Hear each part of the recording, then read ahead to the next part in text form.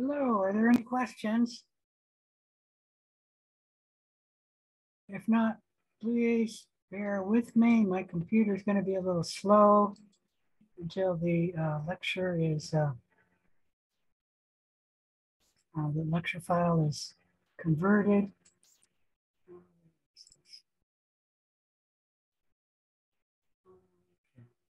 Trying to get to my file here.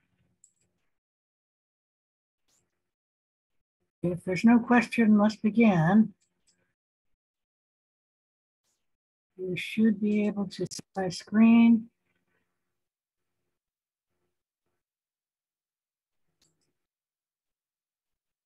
There we go. So today is October 6th, and we should be covering Lab 4 on stains.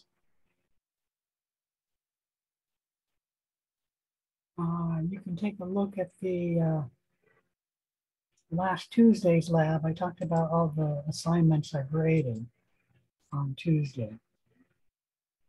I don't think I did any grading since then, so. Let's see. I think I'm going to shut this down. That'll save a little bit of computer space. We are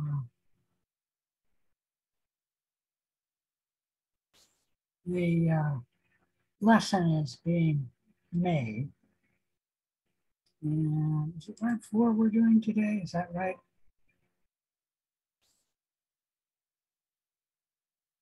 Yes, stains.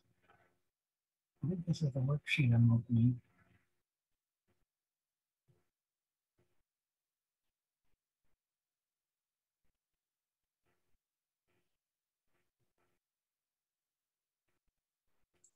No, this is the lab module.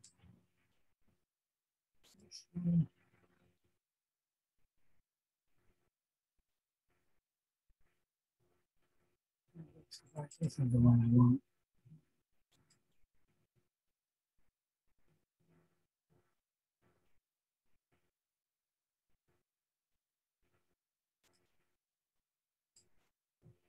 All right, Lab 4, staining techniques. There is some pages to read in the textbook before you do the lab, but it's not, although there's a fair length of it, each one is short. You're going to read about the different size, shape, and arrangement of bacterial cells. You'll read about the bacterial cell wall. You'll read about the simple stain, read about the differential stain, read about the Gram stain. And you should read about the acid-fast stain because we are going to cover that in today's lab. And then you should read about the special stains. We're going to talk about the capsule stain, staining for endospores, and staining for flagella. There are some video clips to watch in today's lab and a virtual lab, I believe. I might be wrong on that if that's lab that, well, we'll look into that when we get to the lab. The learning objectives for today's lab: be able to prepare a bacterial smear for staining. I do realize that you're not going to be doing this in reality, but you should know how to make a bacterial smear, at least theoretically. Be able to understand the principles and the procedures used when performing a simple stain, a differential stain, and then the special staining techniques. Be able to interpret the results for a simple stain, a differential stain, and a special stain. And then lastly, be able to define the terms that are applied with this lab. So what's a simple stain? What's a differential stain? What's a special stain? What's the coccus? What's the bacillus? What's the sporellum? What's peptidoglycan? Which we haven't really talked much about yet. And then gram-positive cells, gram-negative cells. What's acid-fast, like an acid-fast stain? What's the primary stain? What's a mordant? What's the decolorizer? What's a counter stain? What's a capsule? What's an endospore? And what's a flagella? Because of their extremely small size, bacteria are practically transparent. Therefore, it's often necessary to stain them before viewing them under the microscope. Preparing a bacterial smear is almost always done first by putting a drop of sterile water placed on the slide. Bacteria are then added, and then the smear of bacteria in the water is then smeared all over the slide. Ideally, you only want the cells 1 cell thick in the bacterial smear. You then allow the slide to air dry, and then you heat it to fix the cells onto the slide. Both the air drying and the heat fixing attach the cells to the glass slide so they don't wash off. It has the added advantage that air drying and heat fixing also tends to kill many bacteria cells. It does not kill all bacteria cells, but it kills many. A simple stain is a stain that uses 1 dye to stain the cells. This is actually a little bit of incorrect in the lab module. It says a simple stain is a basic dye. A simple stain can be an acidic dye. It's just using 1 dye, and then all the cells will stain the same. The differential stain typically uses 2 or more dyes and provides additional information where you can see differences in the cells. The Gram stain is the differential stain we will talk about the most. And lastly, there are special stains, and their purpose is to stain special structures within the bacteria, like the flagella. It's a structure that does not show up when you're applying other stains, and you have to use the flagella stain to specifically get the flagella to show up. And the flagella stain is one special stain that shows up the flagella. Any questions about any of that? There are many special stains, and they will show different structures within the bacteria. When we're talking about bacteria, you should know that they come in different shapes. There are circular cells that we call cocci, and they look like three-dimensional little balls. And then there are cells that are rods, and we call those bacilli. And in truth, with bacilli, we do call them rods as well. They may have rounded edges, as this was shown here. They could be pointed edges, like here, or they could be blunt edges. There are also spirilla, and please do not call them spirilla bacilli. This picture is, but most people just call them spirilla, and they are spiral, like an S-type shape. And a spirilla is not a bacilli, because here's a bacilli. It doesn't bend in an S-type shape. Okay? Those are the three basic shapes for most prokaryotic cells: cocci, bacilli, and spirilla. There are other shapes, but even those other shapes tend to be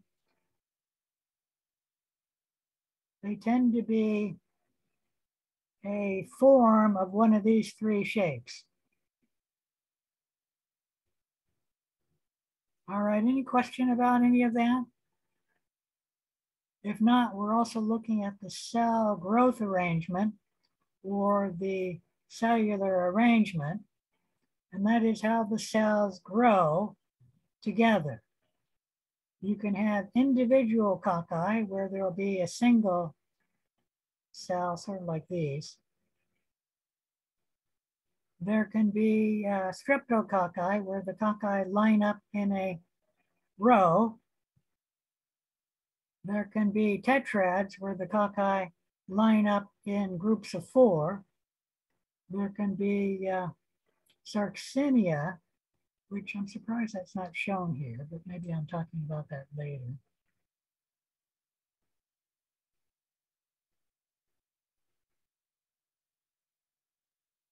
Nope, not later.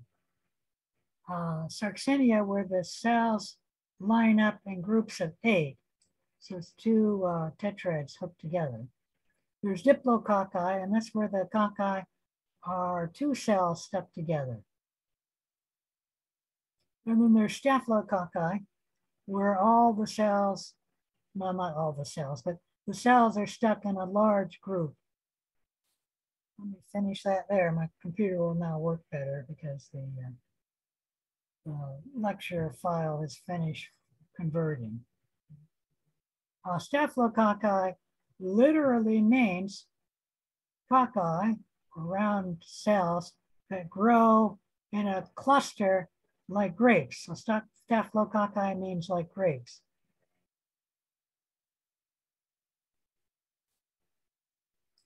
With bacilli, we have a few arrangements, cellular growth arrangements, but fewer than the cocci.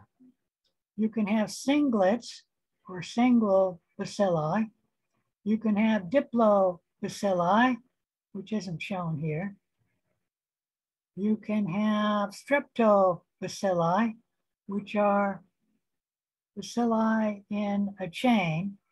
And when we call them streptobacilli, the chain of bacilli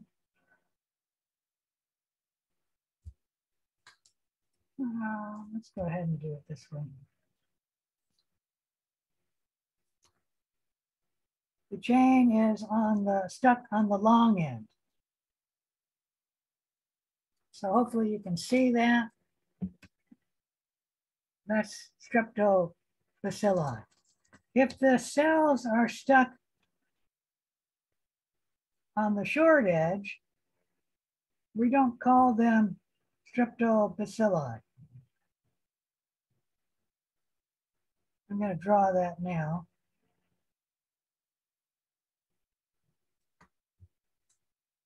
Can you see that?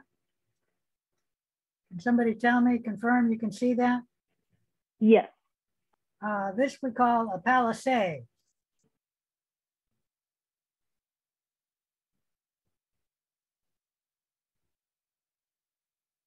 Palisade. And if those of you, is there anyone who's read Huckleberry Finn or Mark Twain? Tom Sawyer, I don't remember what the names of the books are called. Huckleberry Finn and Tom Sawyer, I think. Nobody's read those books? Wow.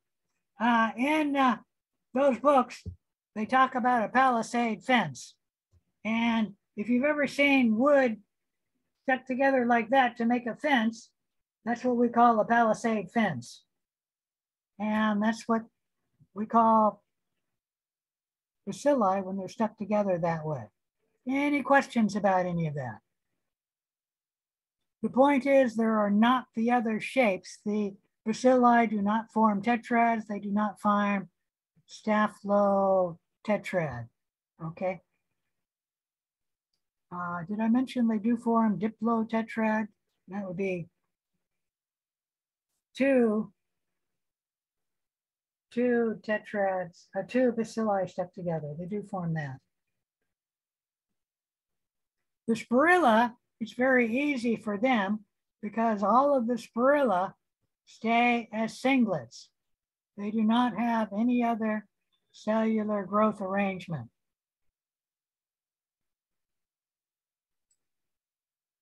All right, any question about the bacterial shape and the bacterial cellular growth arrangement or the cell arrangement? The arrangement, remember, is how the cells are stuck together.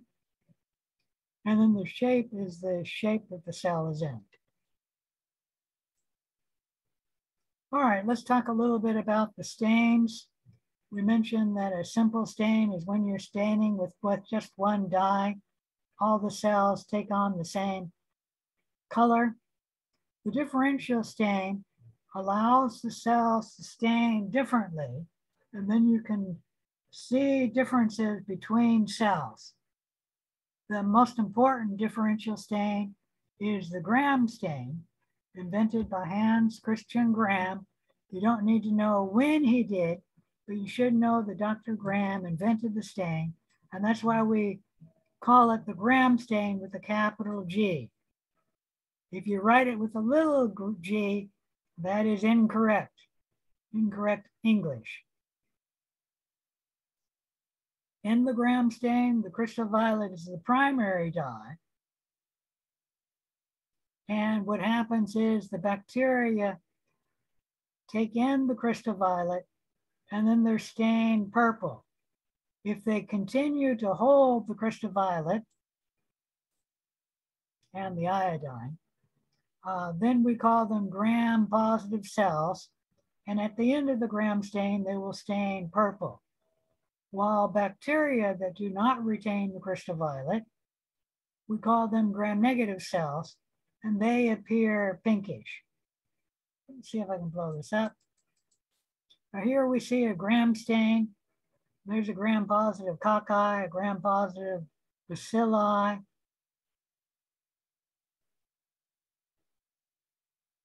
Here we have a Gram-negative spirilla, a Gram-negative bacillus. I don't see any Gram-negative cocci, at least in this picture. The Gram reaction is based upon the cell's ability to retain the crystal violet. And the crystal violet is retained within the bacterial cell wall. Gram-positive microorganisms, I should say Gram-positive bacteria, contain a thick peptidoglycan layer, while Gram-negative bacteria have a thinner peptidoglycan layer. So here we see a Gram-positive bacteria cell. That's the plasma membrane. And then they have a cell wall shown here. And it's almost all made up of peptidoglycan. And it's a very thick layer, layer upon layer of peptidoglycan. The Gram-negative cells, on the other hand, is shown here. And there's the plasma membrane. It does have the peptidoglycan layer in the cell wall, assuming the cells have a cell wall of bacteria. However, the layer of peptidoglycan is thinner than in the Gram-positive bacteria. There are many layers of peptidoglycan in the Gram-negative cell, but it's many, many times less than the Gram-positive number of layers. And I'm not sure how many layers in the Gram-negative cell, but it's more than just a few. It's something like on the order of 100 layers of peptidoglycan in the Gram-negative cell. And then in the Gram-negative cell wall, we have on top of the peptidoglycan another layer. And it's actually lipids, mainly lipids. I should say mainly lipids. And we'll talk a little bit about that a little bit later.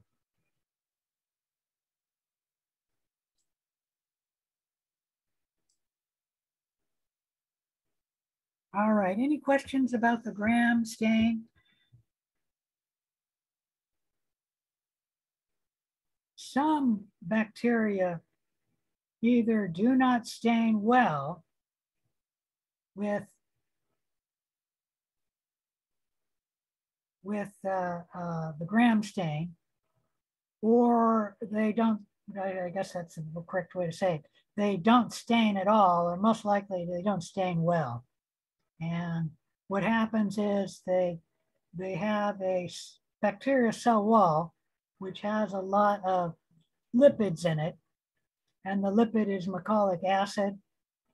And macaolic acid does not allow molecules dissolved in water to come into the cell wall. And the crystal violet, especially the safranin, is dissolved in water. And so these cells do not stain the mycobacterium well. Sometimes when we look at them, they'll look gram variable. Other times they won't stain very well, so they'll be real light in color. Most of the time, the mycobacterium do stain purplish, but they're kind of lightish, a light purple, meaning they don't stain real dark.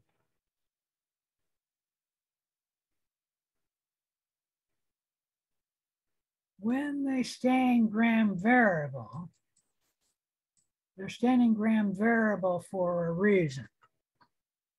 And when we look at this slide here, what do you notice about this cell here?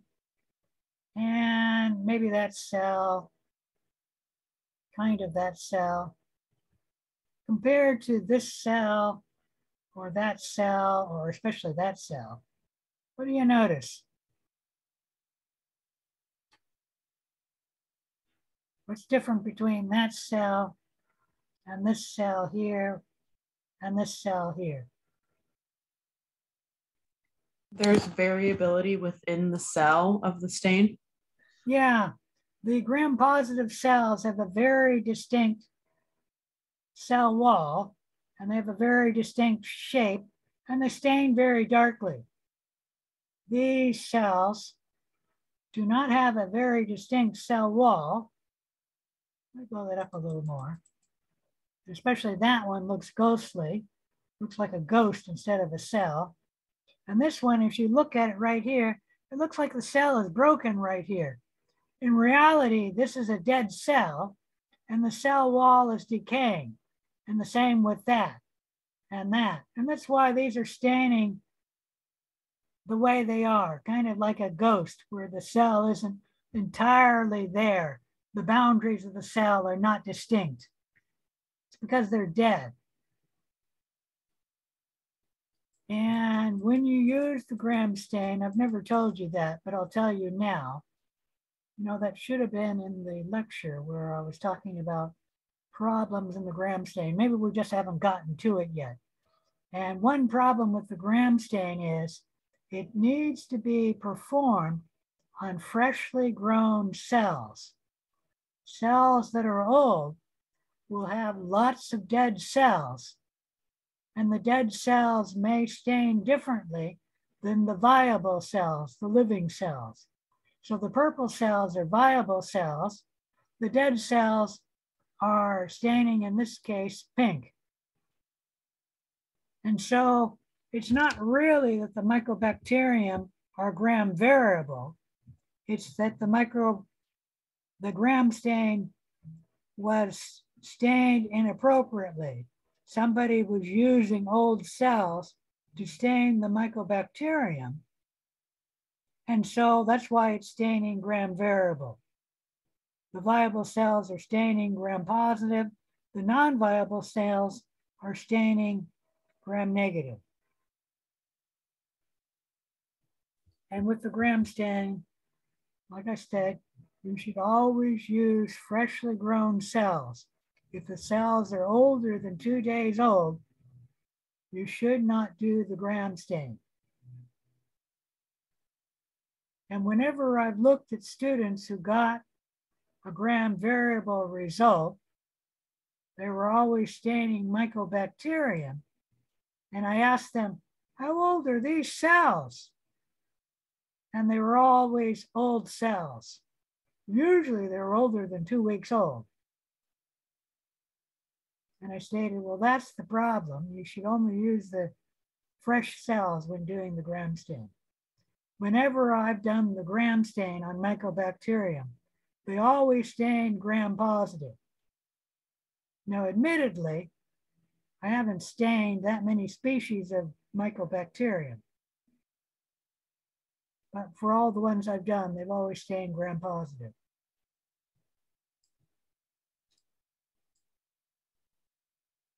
All right, some tips to doing the gram stain. Avoid using old cells when you're doing the gram stain.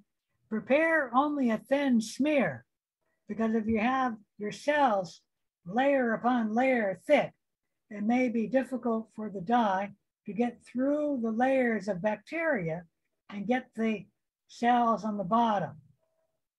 Conversely, if you're trying to decolorize the cells, it may be difficult for the decolorizing agent to get through the layer of cells and then pull out the crystal violet iodine from the low down cells, meaning the cells which have cells on top of them. So ideally, you should have a thin smear, ideally 1 cell thick. You should heat fix the bacteria onto the slide after it's only air dried. If you heat fix the cells before they've air dried, you cause the water to bubble in the cells.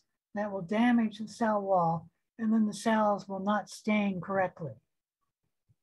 You should also avoid overheat fixing the cells, because you heat the cells too much, you will disrupt the cell wall, and then they may not stain correctly.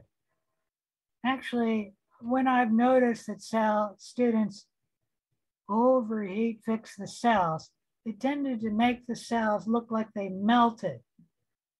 And then particularly their shape would not be correct, because the cell would melt. You should use only fresh staining reagents when doing the gram stain. Do not over decolorize and do not under decolorize. And then look at the cells under the slide where the cells are ideally only a single layer thick and they're evenly dispersed. And that will help you with the gram stain. Any question about any of that? All right, if not, another differential stain is the acid-fast stain. The acid-fast stain stains Mycobacterium and Nocardia, 2 families of bacteria that have mycolic acid in their cell walls. These bacteria are able to resist acid alcohol decolorization, and therefore we call them acid-fast bacteria, because they stain positive with an acid-fast stain. Other cells which do not have Mycobacteria in them will be acid-fast negative, and they will not retain the acid-fast stain.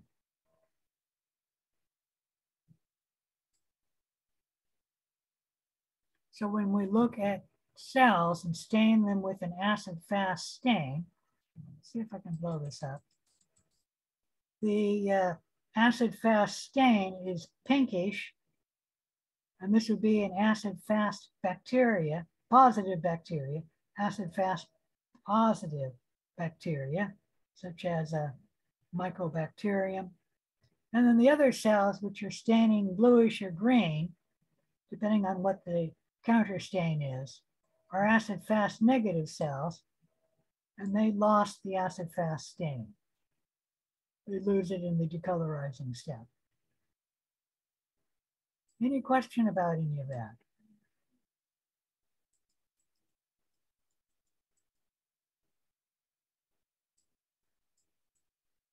All right, there are also special stains, and they stain a special characteristic of the cell. One special characteristic is the glycocalyx. If the glycocalyx is firmly attached to the cell and you can see it under the light microscope, we call it a capsule. The negative stain, or the capsule stain, can stain the capsule. Here we're looking at a cell. There's the cell proper, the cytoplasm. There's the cell membrane. Right there's the cell wall. And it has a sticky substance around it that we call the capsule. The capsule can be associated with an organism's virulence, meaning that the capsule can make the cell more pathogenic. For one reason, the capsule tends to protect the bacteria from the host. The host has phagocytes, and the capsule prevents the phagocytes from engulfing the bacteria. Capsules also tend to make the bacteria, when they're growing as colonies, take on a mucoid appearance. So these bacteria made a cell capsule, and these colonies are mucoid looking.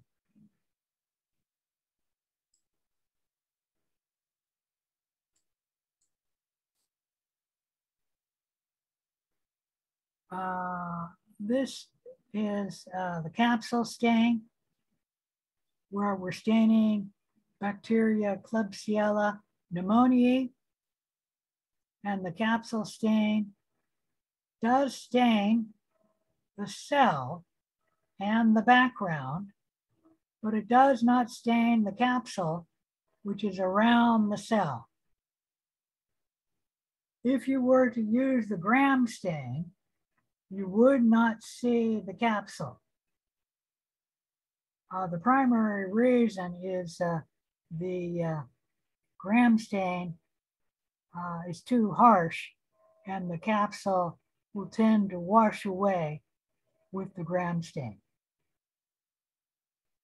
I don't think the Gram stain, even if the capsule were to stay on the cells, I don't think you would stain,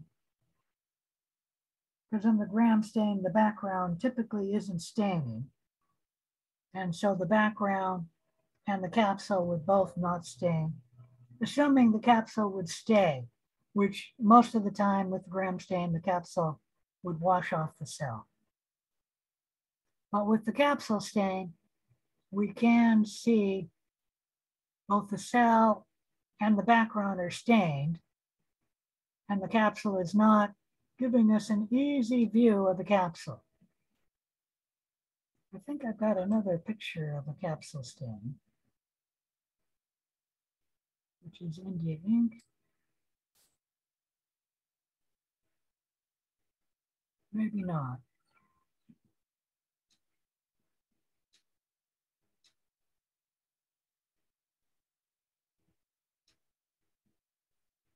Nope, I thought I did. It must be in the lecture.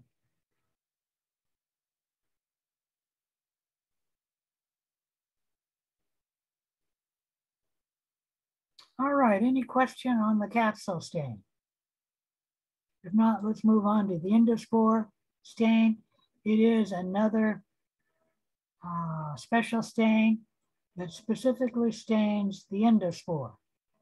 An endospore is a metabolically inactive, hardy structure that is produced by some bacteria as a survival strategy when the environment becomes unfavorable. What happens is the environment becomes unfavorable so that the parent cell knows it's going to die. And so the parent cell, before it dies, it makes an endospore. And then the endospore can survive the harsh environmental conditions. Then when the environment becomes favorable again, the endospore will germinate, giving rise to a metabolically active vegetative parent cell. A vegetative cell is just one that is metabolically active. It's engaging in metabolism. it is growing and reproducing. An endospore is doing none of that. It has very little, if any, metabolic activity. It is not reproducing. It's not moving. It's not a vegetative cell. The endospore, all its purpose is to do is to survive if the environment is harsh. Any questions about endospores? We'll talk about endospores at least 3 times during this class. So it's one of those important topics we'll come on and talk about time and time again. Most of the bacteria that form endospore come from 2 families of bacteria, the Bacillus family and the Clostridium family. This table is showing you some of the bacteria of clinical significance that produce endospores. You'll need this table to answer some of the lab questions today. Any questions about the endospore stain or about endospores?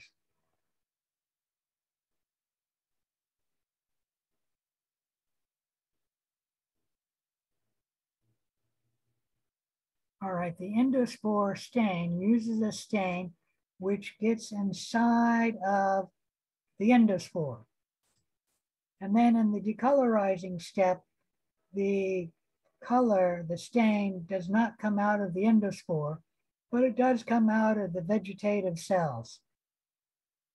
And then you use a counter stain, and that makes the endospore stain greenish. I'll tell you the stain in the endospore is malachite green. And then the other stain, the counter stain, it's usually safranin. And the vegetative cell, when you're using safranin, causes them to stain red. The point is the endospore stains differently than the vegetative cell. And here we're looking at an endospore which has come out of the parent cell, so it's all by itself. These are parent cells, the red ones or pinkish ones. And here we have an endospore that is inside the parent cell. Any question about any of that? All right.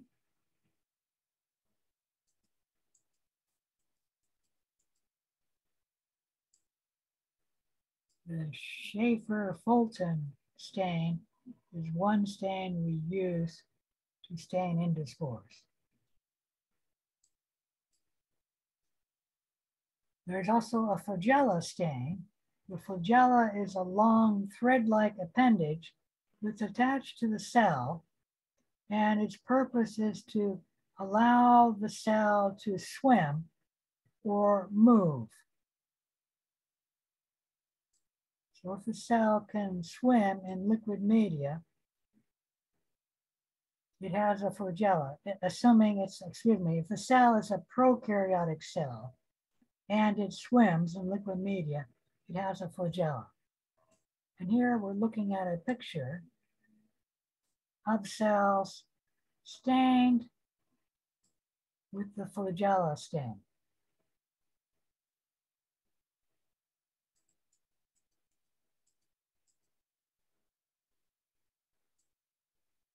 To answer one of the questions in the lab, you need to know the different types of flagella, meaning the flagella arrangement.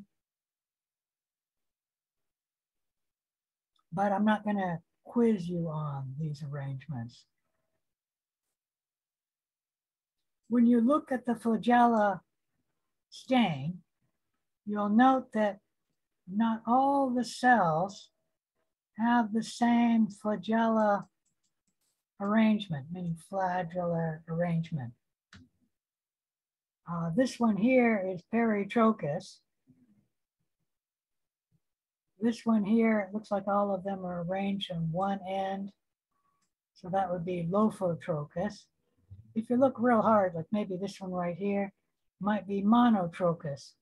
And I'm sure you could find some Amphitrochus in this picture. When you see a mixture, you take the highest flagellar arrangement. So we would say these cells are staining Peritrochus, even though there's a mixture. The reason why there's a mixture is this cell put out its first flagella. That's why it's Amphitrochus. There's only one. And then this cell looks like it's got two on one side. Let's see if that's Lophotrochus. And what happened is it put out more flagella. And so now we're staining wherever that one was, here, something like that there, I don't remember. And if you look hard enough, you could probably find Amphitrochus. And then these three are clearly Peritrochus. What happened is they put out all of their flagella now. This one looks like it may still put out a few more, but it's already Peritrochus. And so this cell, if given enough time, will become Peritrochus. But at the moment, it's only got one flagella. Okay, so that's why we use the highest flagellar arrangement you see to describe the cells. Any question about any of that?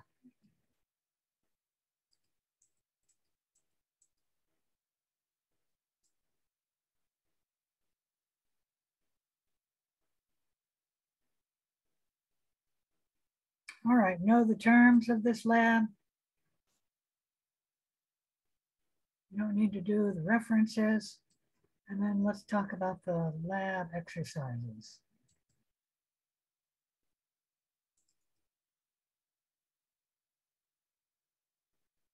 You're not physically going to be performing any of these activities because you're working on the computer, but you must understand how to prepare bacterial smears for staining. You must know the principles and procedures used in the various staining techniques, and you must be able to interpret the results from those different stains. So in procedure 1, we're preparing a bacteria smear for staining. And here we have a little video for preparing a bacteria smear. And here on this link, we have how you actually air dry and heat fix the bacterial smear. And then read through how you go about doing a bacterial smear, and then move on to procedure 2.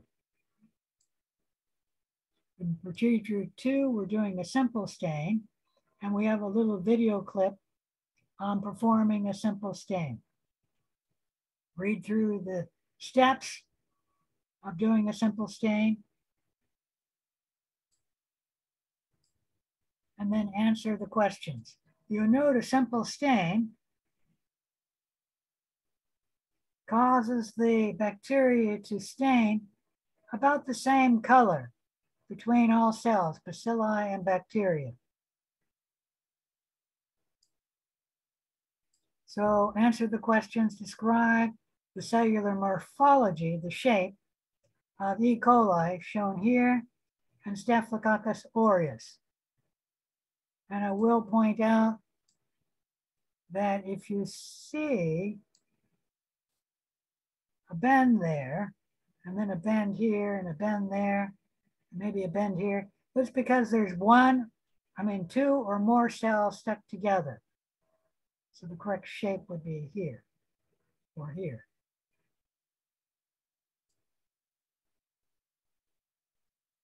So be careful of that question there. And then answer the question, what's the total magnification? And we tell you what ocular lens we're using. Objective lens we're using. So answer that from the total magnification. All right, then do procedure 3 on the gram stain. We have a little video for you to watch on performing the gram stain. So watch that video.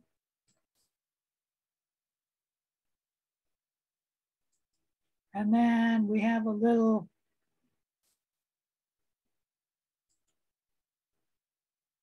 virtual lab on the gram stain. If you go to the virtual lab, that actually came, well, it's still loading. It takes a little while to load and then get to it.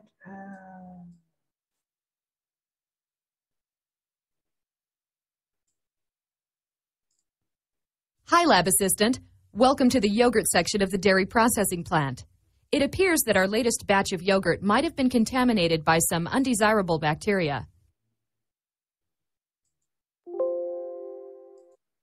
Just click the continue link.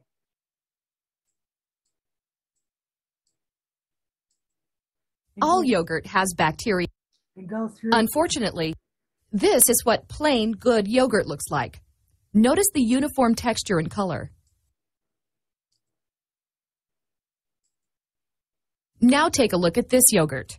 See how the whey and water are separating? Are those air bubbles forming near the bottom of the bottle?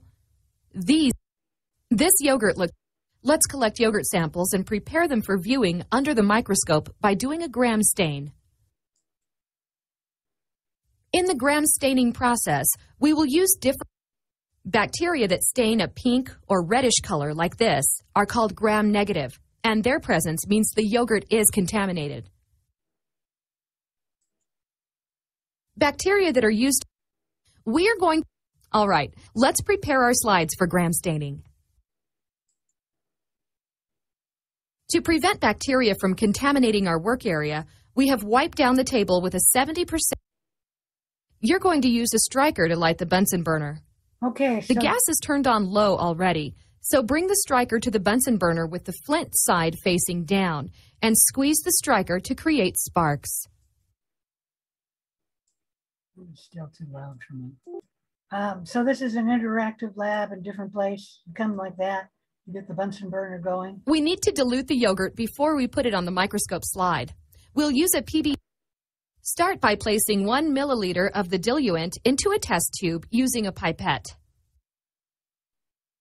This is an inoculation loop, a small loop of wire used to collect samples.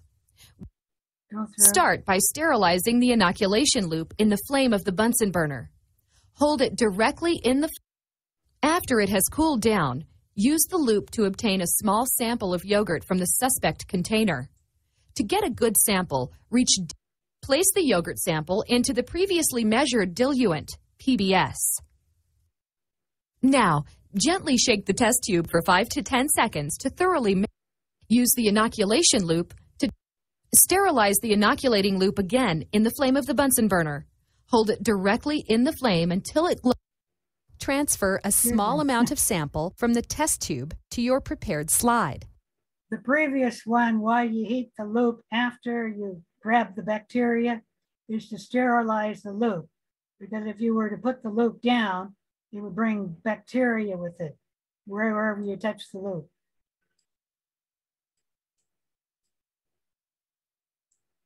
It looks like this has died for some reason. Place 2 loops full from the sample onto the slide. I'm not sure where the slide is.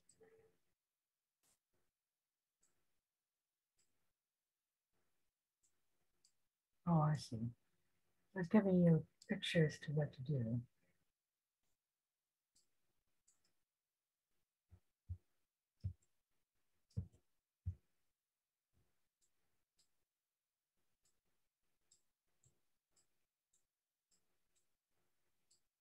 All right, any questions about Tilt this? the slide to spread the drop out slightly, about the size of a penny. Now we'll heat fix the slide. This prevents the bacteria from being washed away when we begin the staining process. They didn't mention it, but you do need to let the slide air dry before you heat fix. Place the slide in a clasp, such as a clothespin, and pass it over the flame of the Bunsen. Now we begin the staining process. After the staining is complete, we use 4 chemicals to stain a slide. We apply them in a specific order and rinse the slide off under slow running water in between each chemical. Any questions about this virtual lab? If not, I'm going to stop here. All right, let's go back to the lab. So we have a virtual lab for you to go through the steps of making a bacterial smear and then go on to doing the gram stain. Where am I?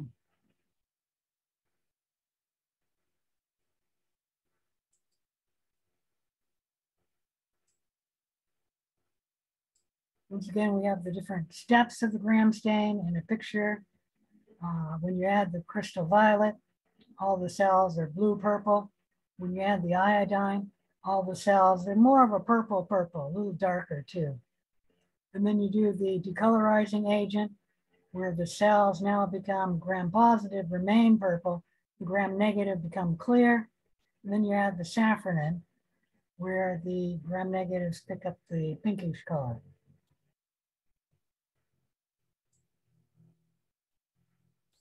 And then answer the questions. The gram reaction is the cell gram-positive or gram-negative, E. coli and Staphylococcus aureus. Here, this picture is broken, but there's the E. coli, and there's the Staphylococcus aureus. And then answer the question, what's the cell shape, coccus or bacillus? And then answer the question, after Staphylococcus aureus, what color is Staphylococcus aureus after the primary stain is added? E. coli after the primary stain is added, Staphylococcus aureus after the alcohol acetone step, E. coli after the alcohol acetone step, and then Staphylococcus aureus and E. coli after the counter stain is stained. So tell me the color of the bacteria after each of these steps. Procedure 4, you're going to be performing the acid-fast bacteria stain. We have a little video clip on performing the acid-fast bacteria stain. And this is going through the steps of the modified Kenyon acid-fast bacteria stain. With it, you first apply Carbol fuchsin, which is the primary stain, and it will stain all of the cells reddish. You then apply the acid alcohol wash, and it's the decolorizing agent, and it will pull out the Carbol fuchsin from the acid fast negative cells. You get that? The acid fast positive cells will retain the Carbol fuchsin, and then you add the counter stain, which in this case is brilliant green, and then the acid fast negative cell will stain green. The acid fast positive cells will stain red. Read through the procedure of the acid fast stain. And then we have the picture here showing you different cells with 2 different acid fast staining methods. You don't need to know about the staining method. I think this is the one that the video was talking about. And then this is another acid fast stain. Both of them stain, the acid fast stains red, and you need to state what this cell is, acid fast positive or acid fast negative, and this cell here, you got to state what it is, and that cell here. If you can write it right by the arrow. If you can't write it right by the arrow, then in the lab, write it like right down here, just type it in, leftmost arrow is whatever, and then step down. The second leftmost arrow is, state what it is in the acid fast stain, either acid fast positive or acid fast negative. and then state, I guess, the third leftmost arrow. And then the last arrow is this one, okay? So if you can't write it here, just write it down here. Any question about any of that? Then do procedure 5 on the special stains. We have a little video clip to look at the endospore stain and another video clip to look at the negative stain. We then give you 3 pictures and tell you the magnification, the total magnification is 1,000 times. And we have 3 bacterial smears, A, B, and C. It states in A that this is the Schaefer-Fulton stain. You have to tell me which dye it uses as the primary stain. And it ultimately dyes what? So what is the color, the primary stain shown here? And it states that these things which are colored by the primary stain are produced by some bacteria to aid in their survival. And then for, that would be 1, 2, so part A3 lists some examples of pathogenic endospore producing bacteria. This you can get from the table in the lab module. I don't think we have the table in the exercises, but it's in the lab module. So let me go to that table, and the endospore stain.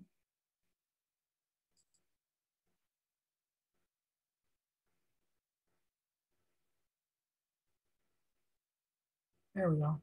So here are the table you need to look at for answering those questions, or that last question. And it says some examples. So if you only give one example, it is wrong. It's partially correct, but it's also partially wrong. It says some examples. All right, in B, picture B, this is a stain of what? And it says it coats long whip-like appendages which aid in motility. And here we're seeing it there. So what stain is that? And then state the flagella arrangement type you see in the picture. And remember, you use the highest flagellar arrangement. And then list some examples of clinically significant bacteria that produce flagella. Once again, you must give some examples. If you only give one, it's going to be partially wrong, at least partially wrong. And you can find the list of bacteria that are clinically significant that produce flagella in the lab module. I'm not sure if this is in a table or if it's just discussed in text. I don't remember.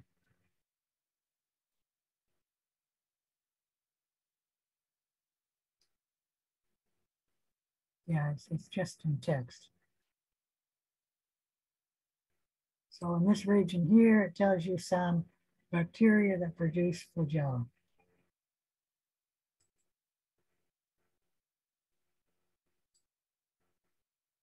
In C, for picture C, this is looking at a stain that uses India ink or nigrosin that can be used to detect what structure of a cell.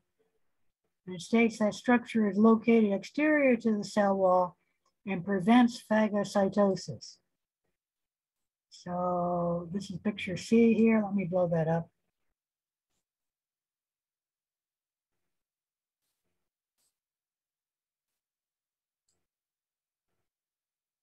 That still needs to be blown up. No, that's better.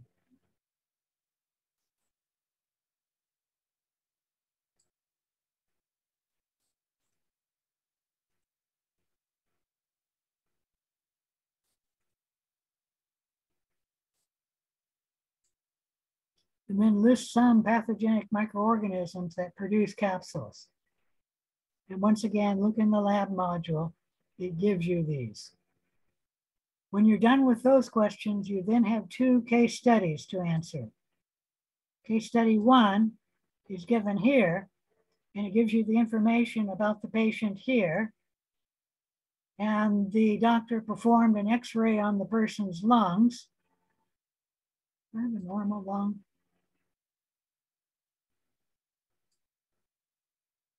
Let me see if on your copy I've got a picture of normal lungs. Oh, I don't have that. Oh no, in the lab. Nope, I don't have it. So I don't know if I have a picture of a normal lung, but there's something wrong with this lung here. The lung should look totally dark. And there's definitely something wrong in that area there. And this is a patient's sputum smear. And this is the staining of the patient's sputum smear with a specific dye.